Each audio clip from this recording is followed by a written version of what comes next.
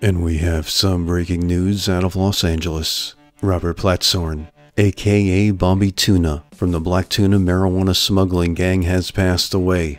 The news broke hours ago from Steve Bloom, the former editor of High Times magazine, on the Celebrity Stoner page. Platshorn, who personally smuggled in over 100,000 pounds of marijuana into the United States from South America during the 1970s, went on to get convicted in federal court in 1980. After serving 29 years in 11 different maximum security federal prisons, Platshorn was released in 2008 and became a leading advocate for the legalization of medical marijuana in Florida. Platshorn also was part of the film Square Grouper and made several national media appearances, including The Daily Show.